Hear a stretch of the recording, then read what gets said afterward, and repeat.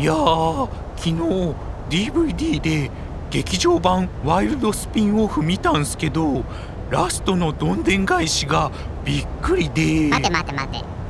なんでびっくりすんだよ。一回見ただろうが。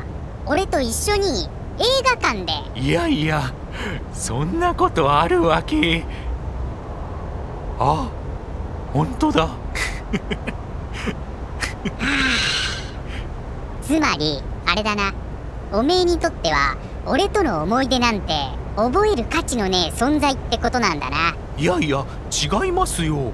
ほら、あれとかちゃんと覚えてますし、3年前の夏、先輩がさりげなくシャツの襟を立ててきたんすけど、誰も気づかなくて、先輩やたらとなんか首に違和感とかアピールしまくってたんすけど、やっぱ誰も気づかなくて、結局あくびするふりしてそっと襟を元に戻してたことはちゃんと覚えてます。それは忘れてくれ